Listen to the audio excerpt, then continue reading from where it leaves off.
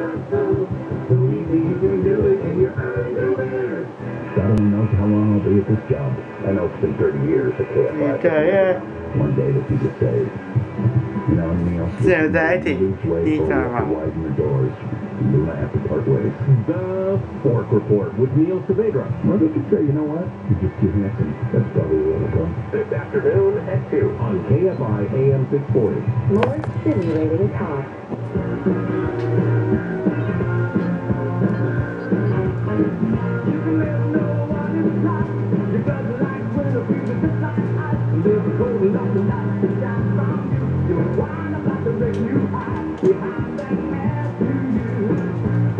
Leo McCoy. Steve Kent guy, 88 asks Leo. Matthew on the line from Marietta, Georgia. Hello, or Marietta, California. Sorry, I saw Steve. I thought it was a G. Hello, Matthew.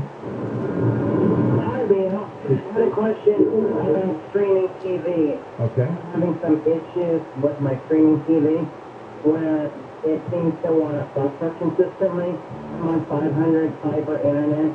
I toggle in my Fire 4K stick, and it still does that occasionally. Yeah, so buffering should not happen with what you just described, because what buffering is, you know, when you're streaming something, you know, if you're just sending and receiving email or looking at web pages, the bits and pieces, the internet, data in the internet is broken up into what we call packets. The bits and pieces don't have to arrive in order. If an email, you know, packet 1, 3, and 5 arrive, and 2 and 4 arrive after that, no big deal. But it would be terrible on a Skype call or a Netflix movie if the 1, 3, and 5 arrived, it played those, and then if I forgot to and play those, it would be a mess. it would sound nutty. So you got a couple of choices. If you can't keep up, if you're dropping packets, you got a couple of choices. You could just drop the packets. That's what a Skype call sometimes sounds like that.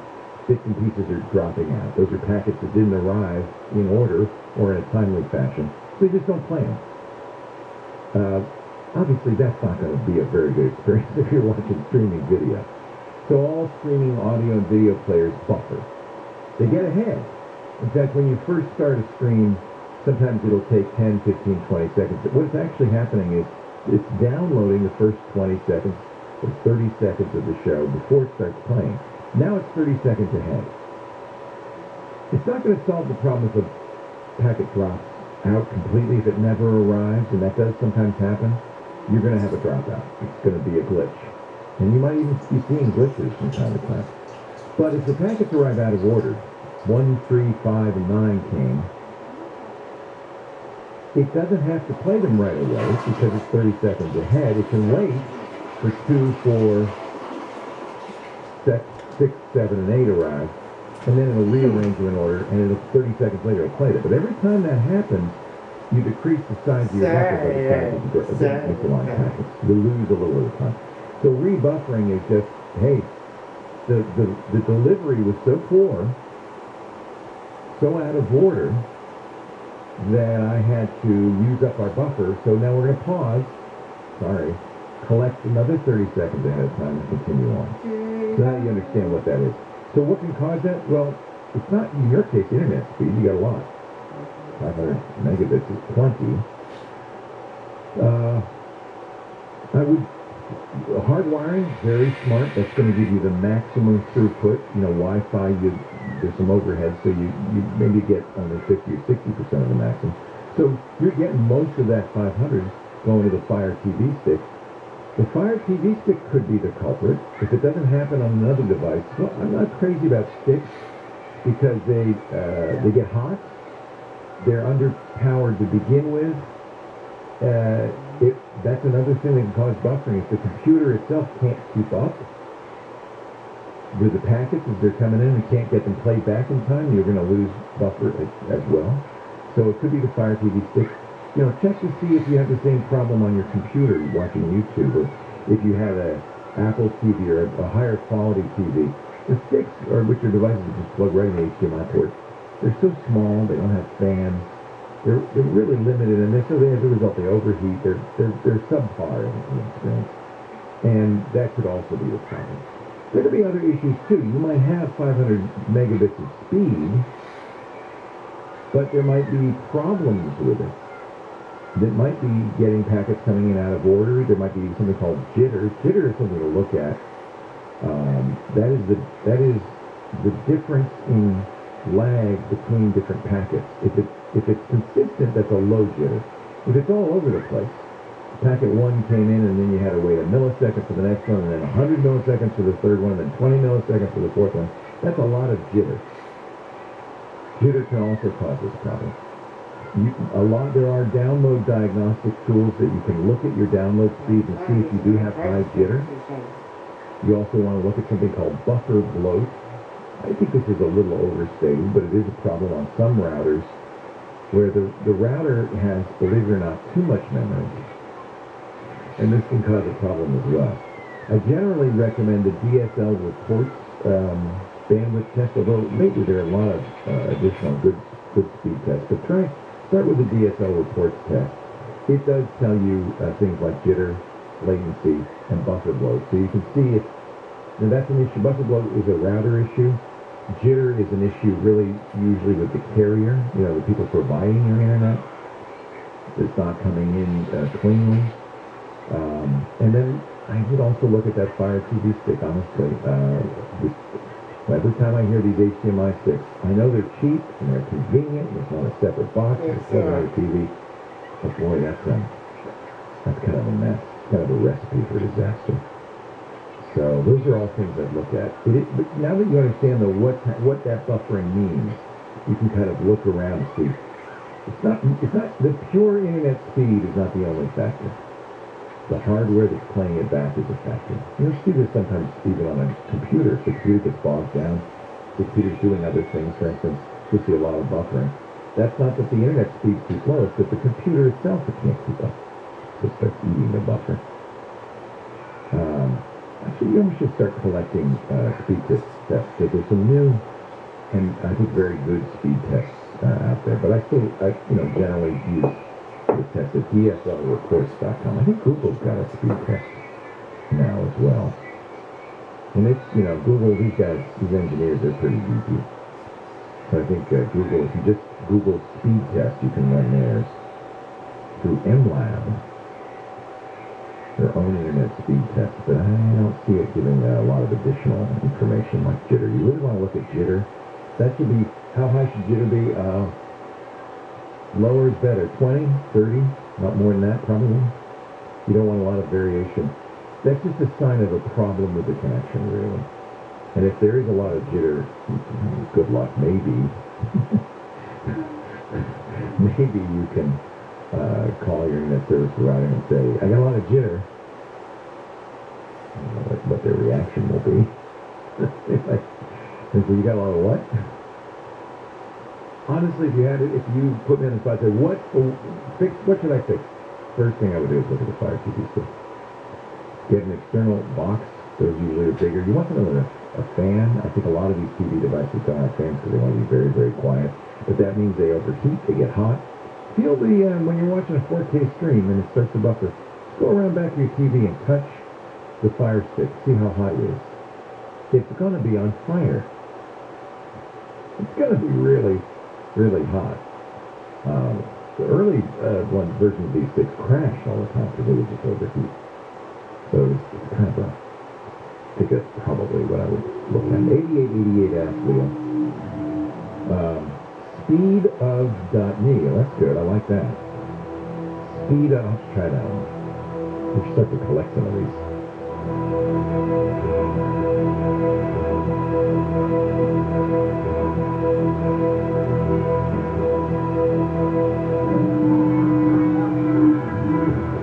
Coming up, news on KFI AM 640. More stimulating talk. I'm Amy King, live from the KFI 24-hour newsroom. America is remembering 9/11 on the 20th anniversary of the terrorist attacks that killed nearly 3,000 people. Every year, we remember the lives lost to violent terrorist attacks on September 11, 2001. Speaking at Flight 93 Memorial in Pennsylvania, Governor Tom Wolf said the nation still mourns one of America's darkest days. Passengers on board one of 4 hijacked airliners fought with terrorists who had taken control of Flight 93, prompting a crash outside Shanksville. 40 people were killed. Wolf called the actions of the passengers heroic and extraordinary. News brought to you by Rooter Hero. The names of first responders who lost their lives in the 9/11 attacks are being read this afternoon on the flight deck of the USS Midway Museum in San Diego. Bells will toll, there will be a 21-gun salute and an emergency helicopter flyover during the memorial ceremony at 2:30. Earlier, the Coronado Fire Department held a 9/11 memorial ceremony. Local first responders marked the moment 20 years ago after the first plane hit the World Trade Center with a moment of silence and a symbolic ringing of the station's bell. About 2,500 runners took part in the 25th annual Surf City USA Marathon in Huntington Beach this morning. It was the first marathon held in California since the beginning of the pandemic in March of 2020. Runners took off 8 minutes before sunrise along PCH. Crash in Inglewood on the 405. That's north on at Century Boulevard. It has the carpool lane blocked. Your drive is jammed from the 105. It's a busy drive for you in Hollywood. If you're on the 101 southbound, you'll start seeing brake lights once you get to Sunset. That stays busy until you get to the 110. And in Westminster on the 405 north on at Golden West, there's a stalled garbage truck blocking the right lane. You're seeing delays from Eddinger. KFI in the sky helps get you there faster. From Pedro Moreno. Southland weather from KFI, sunny and very warm this weekend. Highs in the 70s at the beaches, mid-80s to mid-90s for Metro LA and Inland OC, 90s to low 100s for the valleys and Inland Empire. We'll cool down a few degrees on Monday with a slight cooling trend continuing through next week under sunny skies. We lead local, live from the KFI 24-hour newsroom. I'm Amy King. This report is sponsored by Norm Reed's Honda Superstore. Summer may be almost over, but there's still time to get super prices on a super selection of new Hondas. During the final days of the Honda Summer Sales Event, return your Honda lease to one of their 5 lease return super centers and upgrade today. Online at normreeds.com.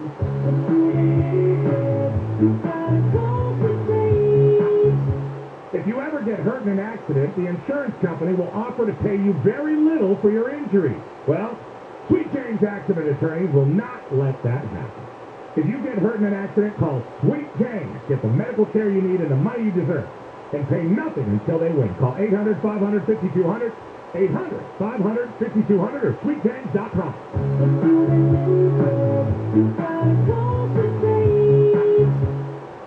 2 airplanes have crashed into the World Trade Center in an apparent terrorist attack on our country.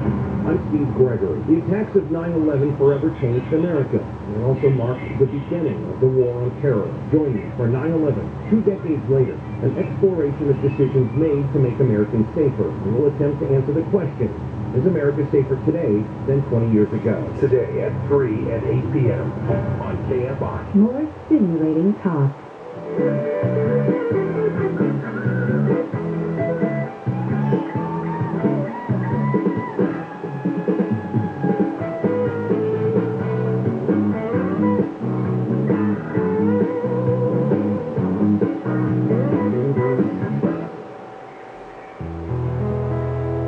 Toting my packs along the dusty Winnemucca Road, when along came a semi with a high and canvas covered load.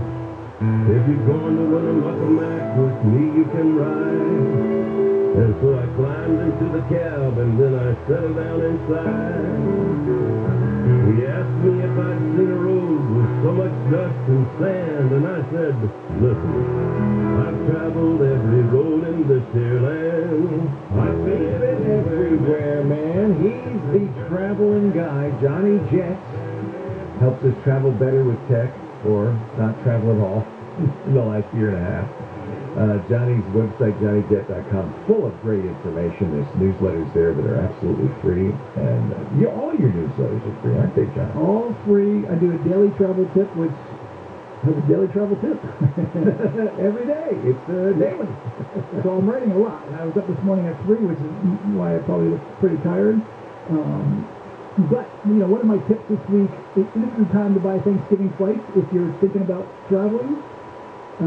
You're not going to get it much cheaper now if you wait. So, the great thing about buying tickets right now is that most airlines are not charging change fees, except for their ultra low fares, like the basic economies. You want to stay away from those.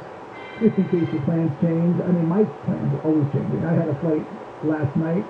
I canceled literally an hour and a half before. So I always buy the flights that you can keep canceling, and it's usually not much more money these days.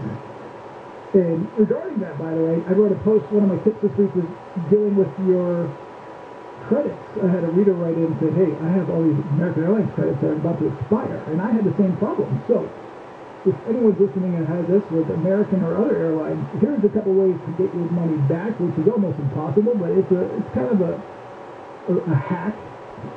But so I called up and I asked the airline. I said, how many credits do I have? And they looked it up. They said you have 6 flights that you canceled, but they're for different amounts of money. And so we had 2 international ones where I canceled the flights. They're like, listen, you can't use the international ones 2 at a time. So when you're booking and using these credits, you can only use either 1 credit or 2 credits on 1 flight. So one way around it is by booking one-way tickets. Don't book a round trip. So let's say I'm going to LA, New York, like I was supposed to this week. I was able to use 4 credits because I used 2 on each flight. And that paid for the ticket, actually. But now, because I just canceled, I have those credits right back, and I just have 1 credit on each of those flights. And I can use them for good for a year. And now if I book it for another flight and it gets canceled, I'll get my money completely refunded.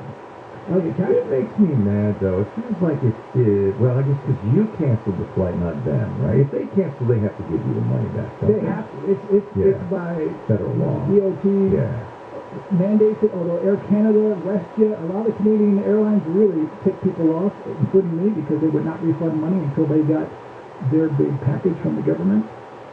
But, they're getting fined right now. Yeah.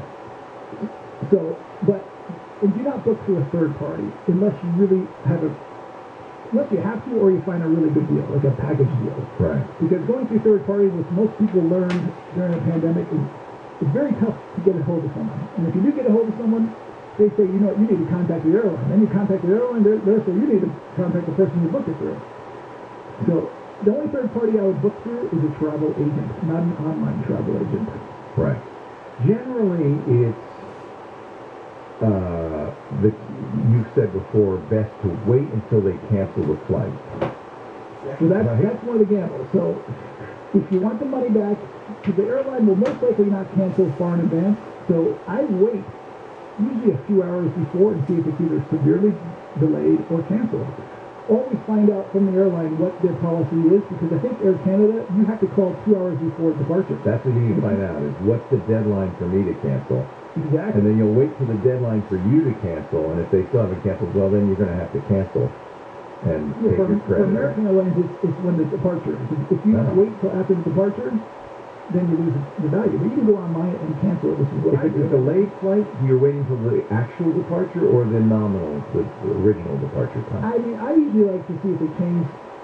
If you book a ticket far in advance, chances are they're going to change the time significantly. Yeah. And that's one way of actually getting the flight that you want. So let's say I want to fly on a noon flight to New York from LA. Yeah. But the cheap flights are the 5 p.m. flights because no one wants to be on them. But I book it, and then like 6 months later they change it, and they say sorry, and then I call up and say, listen, I don't want to take a red eye at 11 o'clock at night. I have 2 little kids. They're like, okay, we'll just change it to the 12 o'clock flight. For no charge, no change fee. For sure. If they delay the flight by more than a couple hours, each airline's different on what the delay length is. Or if they cancel it, you get the money back. So is there somewhere that has all these policies? Like, I guess you just have to comb through their website, right? Cancellation policy. No one wants to read their contract of theirs. I think it's 28 pages long. But there's stuff in there that might be useful. That's what we have you for, Johnny. It's useful to fall asleep to. It's good bedtime reading. You will fall asleep. So even though COVID and Delta variant are around and problematic, you still are responsible, even if you're canceling because you don't want to take a chance. That's for sure. That's still you. That's still on you. But a lot of airlines are cutting back their flights, so there's a chance that they'll cancel that flight. they're constantly, almost every week. Actually, the crankyflyer.com is a great website. He writes a newsletter, and every Monday he does a post on what airlines are cutting or adding. But these days they're mostly cutting. So you can follow that along and find out, what's going on. If you have a flight to a European country that is now banning Americans, like Netherlands, Sweden, and so I can't go. Who's responsible for that? The airline? If you're flying there, they're not going to refund your money.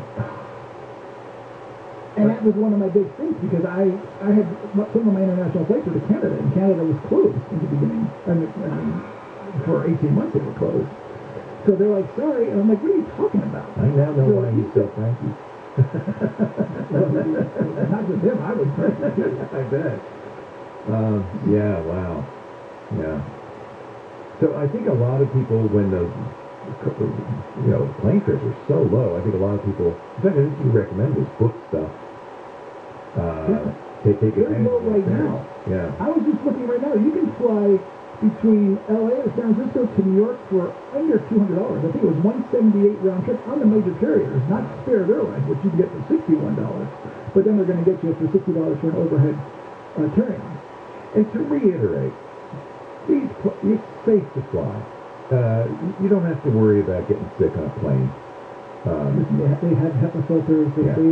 Wear your mask. They make you wear your mask. You still have to wear it. In fact, didn't the TSA double the fines now for... They did, actually. I've done some local news here, because they doubled the fines, and so now it's $500 for the first offense. Wow. Or $500 to $1,000, and up to $3,000 for your second one. Wow. But I don't think that's going to do it. I think what the airlines need to do is that if they ban you from one airline, they need to ban you on every airline. They need to share their database. Yeah. Because that will definitely make people, act properly. Just wear your mask, okay? That's okay. It protects you, protects people around you. You're vaccinated, wear your mask. I think the planes are safe. What about the airports? That's safe, right? Just social distance. You just want to stay away from people. Get that mask I go to gates. These days, not every gate's being used, so go down to a gate that's empty, and then try and be the last person aboard on your flight. Just make sure you don't miss it. We flew to Hawaii in July, and I wore a mask. It's not fun to wear a mask for 5 hours. Get a comfortable mask.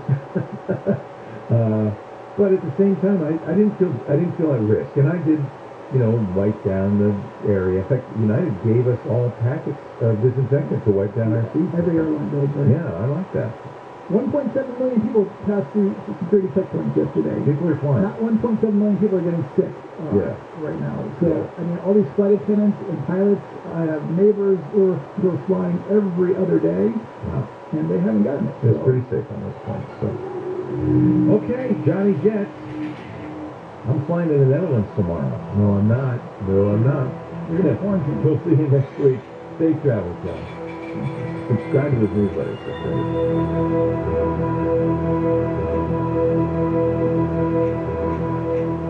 KFI AM 640. I'm Amy King, live from the KFI 24-hour newsroom. President Biden and the First Lady have been joined by former Presidents Clinton and Obama to mark the 20th anniversary of the attacks on the World Trade Center in New York City. The Bidens will also visit the other two 9/11 crash sites today for a reflaying of the Pentagon and in Shanksville, Pennsylvania. The co-owner of a network of online charter schools who was accused of stealing tens of millions of dollars in California education funds has been sentenced to 4 years in prison. Jason dropped, and a co-defendant were also fined $37.5 million. Lawmakers in California finished work on their 2021 legislative session. Lawmakers have passed bills this session to make it easier to build small apartment buildings in areas zoned for single-family homes, and also pay people struggling with drug addiction to stay sober. Crash cleared in Inglewood on the 405. That's northbound just after Century Boulevard. It's been cleared out of the carpool lane to the center divider. Traffic has recovered there. Hollywood is a busy drive-through on the 101 southbound as you approach Franklin Avenue. You'll see some stop-and-go traffic there. It clears up right around the 110. And in Westminster on the 405 northbound at Golden West, there's still a stalled garbage truck that has the right lane blocked, causing a heavy drive from about Warner Avenue. KFI in the Sky helps get you there faster. I'm Pedro Moreno. Income-eligible renters impacted by COVID-19 can now get 100% of their past due rent and utility bills paid through the California COVID-19 Rent Relief Program. Landlords with tenants who haven't paid rent because of COVID-19 are eligible for 100% reimbursement too. The application is fast, your information is private, and you won't be asked about citizenship. Apply at housingis2.com before eviction protections end on September 30th. Brought to you by the California Department of Housing and Community Development. Spectrum Business called their competitors to see if any of them could beat Spectrum's Business Internet Plus phone offer for $69.98 per month with no added phone taxes or fees. Here are real quotes from the competition. How are you paying no fees or taxes? That's madness. I would 100% go with Spectrum. You, the competition, recommend Spectrum Business. Call 855-339-5344 and switch to Spectrum Business today. Competitor quotes from actual phone conversations. Limited time offer, restrictions apply. Call for details. At In-N-Out, we'll admit we're sticklers for a lot of things, like maintaining the highest standards with our fresh ingredients, striving to do what's right by our customers, and never ever taking your loyalty for granted. Some may call us old-fashioned. We call it business as usual. Rates subject to change without notice. Minimum loan amount requirements apply. 50% loan to value and 740 FICO credit score. Certain restrictions apply. Subject to credit approval. NMLS 3290. Loans made or arranged pursuant to a California Finance Lenders Law License number 6036970. Equal housing lender. Unbelievable. Home loan rates have dropped again at IntelliLoan. Today, IntelliLoan is offering a 1.875% rate in APR with no points and no lender fees. Did you hear that? A 1.875%. Don't think you qualify? I bet you haven't called IntelliLoan. You don't have to have perfect credit to get this great home loan. So lock in this unbelievably low 1.875% fixed rate in APR with no points and no lender fees. So call IntelliLoan before the rates go up. Call them at 1-800-918-6200. That's 1-800-918-6200. Or just go to IntelliLoan.com. IntelliLoan. Hello, Mark. Alzheimer's disease is a national crisis. More than 6 million Americans are living with the diagnosis.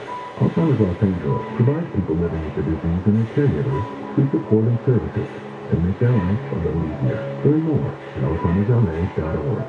I specialize in the science of love, that there's a dark side to our intimate relationships, stalking and sexual assault. How does it evolve in our species? And what can we do to get rid of it? Dr. Wendy Walsh, tomorrow at 4. King of 5, PM 620. More stimulating talk.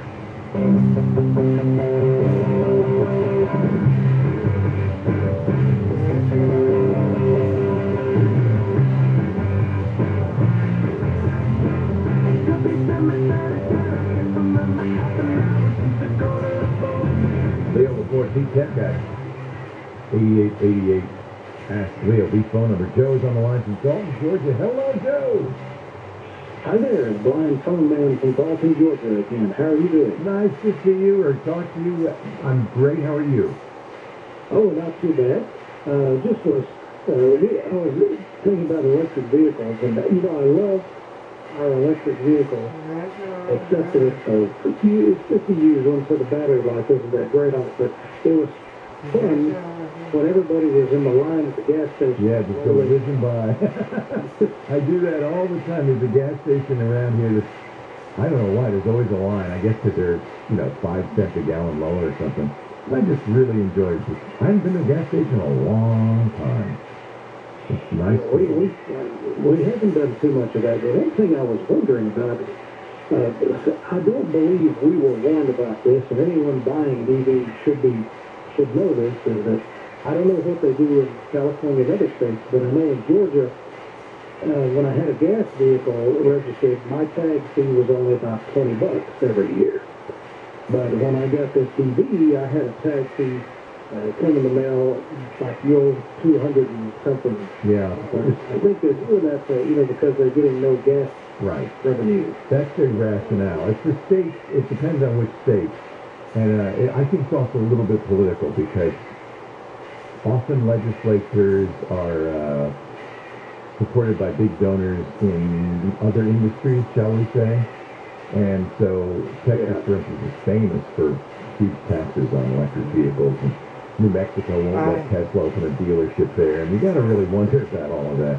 But yeah, that's a reasonable rationale. You know, you're not paying the gas taxes, which supports the road. It's not the only source of revenue, but it's a significant portion. So I think that's not unfair. But you save so much money on an electric vehicle, not just on gasoline, but on maintenance. And they're fun to drive. What kind do you have? It's a Nissan Leaf 2013. Yeah, they're really fun to drive. It claims we get 70 miles to a charge, but that's not really That's an older battery, yeah. The battery technologies have really improved. That's the other thing, and the ranges have really improved. And Tesla's really led the way with that. There are 10-year-old Teslas on the road that are still very close to, 90% of their total battery life. They've really improved that. So. Now, we went to a fast charger because we use the trickle charger that came with it. And that does what we needed to most of the time. We happened to, when we were buying the vehicle, I was thinking, now, do we have an outlet? Yes, we have an outlet we can reach with this thing on our front porch. But I was thinking about the quick charger, the one that uses a large plug that takes about 30 minutes or so to charge it up. Yeah. And I'm just wondering, this one here charges 25 cents a minute. Is that typically a reasonable price? That seems, let's see, 20, yeah, that seems fair. The price is very depending on the locale and the cost of electricity in the locale. But you can look it up online. You can look up Electrify America, for instance, which is the biggest charging network that Tesla owns. Electrify America is kind of a fun story. It's the penance that Volkswagen Audi has to pay for the Dieselgate. They were fined a very big fine, billions of dollars, and required to build out electric charging all over the country. So this is their penance. And the good news is, now the bad news is it probably won't work with your Leaf because it's older. This kind of fast charging, CCS fast charging, you use CHAdeMO, so you have to go to a CHAdeMO charger. And I don't know if you can use fast charging in that older Leaf. That may be. Well, no, that one we could. Oh, good. It's 2 ports. It has the one little one that's probably an inch and a half around, and then there's this huge one that must be close to 4 inches. That's for the fast DC charging. Yeah. And when I went to the charging station, there were 2 fire hoses that you could plug in. They look like fire hoses anyway. You're better off, unless you need it, like you're going on a trip or something, using your trickle charging at home. It's easier on the battery. Yeah, and it costs less. Yeah. So those fast chargers are great for when you're on a road trip, especially if you're only getting 70 miles. And we just needed it to. We got down to where we were at. We didn't want to hang around to get home. The dealership had a level 2, they call it. That's about 3 hours. Yeah. But we said, we'll pay for the one that's 30 minutes and we'll get charged up and get home. So that's why we did it. Yeah. But also your Mac person, super duper. I love using that one. Also carbon copy cloner. I don't know if there's around. Love that. It still is, and it's great. Yep. Now, do any of those do file compression anymore, or do any of them? That's a good question. I don't believe they do because both Carbon Copy Cloner and Super Duper are really just making a one-to-one copy of the file. So to do compression, they have to make it a kind of a ball, like a zip file. Yeah. And the disadvantage of that is you have to uncompress it before you can see if it was correctly copied. So generally, I don't worry about that. Nowadays, the external hard drives tend to be larger than the internal hard drives, so you're not going to run out of room. I didn't use Time Machine either. I've looked at it to see how. Yeah, I think it's fun. I don't need this. I think it's funky. Would you buy another electric vehicle? I think we might try for a hybrid next time because our budget just right now doesn't work too hard. We got a good deal on this one, but I don't know how much it's going to work for us. Yeah, the batteries really add to the cost. Yeah, they're a significant amount to the cost.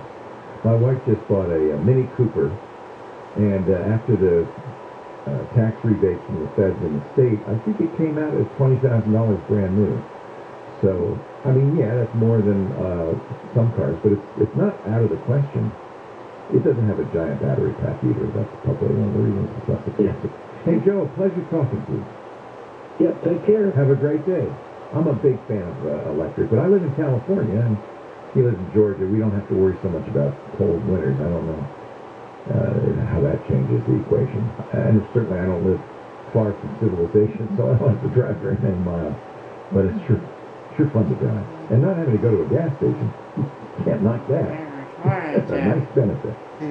Our show today brought to you, as always, by Remote PC. Why drive to work at all when you can stay at home and still get everything done? You put Remote PC on your computer at work, Windows or Mac, doesn't matter. Now, wherever you are, if you can get access to a PC, a Mac, or on your iOS or Android device, you can log into that computer at work securely, run any program, upload and download files, access the company network, lickety-split fast as can be. It's the best. It's not just me that said it. Tech Radar says Remote PC is the best remote access solution around. I agree. PC Magazine said Remote PC is effortless with a simple interface and learning curve, fast performance, and users can easily transfer files between local and remote desktops. People just love Remote PC. And you're going to love the price. Now, normally, the normal price, $7 a month, 10 computers. Right now, if you go to remotepc.com, that's 90% off for your whole first year. So it's just pennies a month. They want you to give it a try. And they're giving you a whole year to do it. If you like it, especially if the boss is letting you work from home. Remotepc.com. Use my name, Lee. Dennis, Corona, California. Hi, Dennis. Lee on the port. The tech guy. Hey, Will. First time, long time. Thanks for calling. It's nice to meet you. Actually, I'm not quite the tech nerd. I am in a tech field in that I maintain large-scale uninterruptible power supplies. Wow. It's a backup co-location Neat. facilities all over the, all over the state of California here. In excess of 3 megawatts, per system. So I do get my hand on PCBs and transistors and stuff like that. But some of the finer arts of geekdom I'm not quite proficient on. Well, we all have our areas, that we specialize in. It's too big these days for anybody to be an expert in everything, I have to say. I used to try. It's not easy.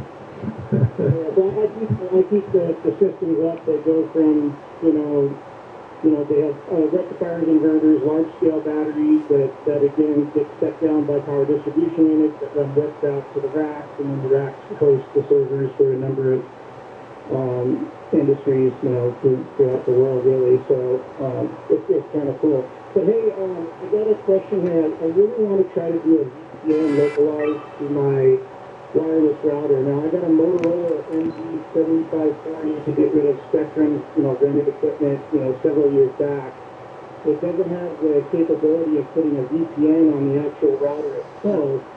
And so I was looking into ExpressVPN and Proton VPN because I'd like to start trading crypto. And yeah. I'm running out of time, so I'm just going to say ExpressVPN, which is one of our sponsors, has a page, a number of routers it works well with.